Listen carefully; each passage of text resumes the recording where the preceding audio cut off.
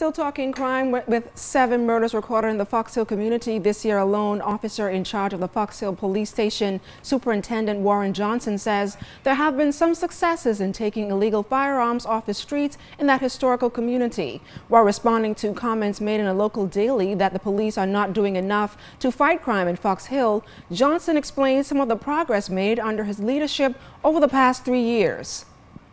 We were also extremely successful in removing 18 firearms from off the streets. Today, that number is in the range of 30 weapons removed from the streets. We have seized 177 assorted rounds of ammunition from off the streets of the Fox Hill area, this station. Those assortments include 12 gauge, .22, .38, .40, and .44 caliber ammunition.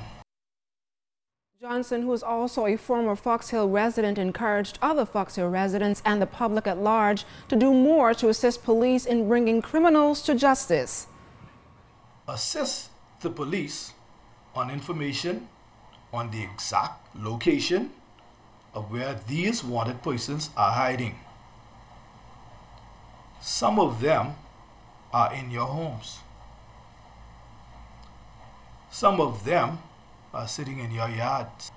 Assist the police with information of where drug peddling operations are in your communities, as well as the stolen vehicle car rings where they're painting these cars.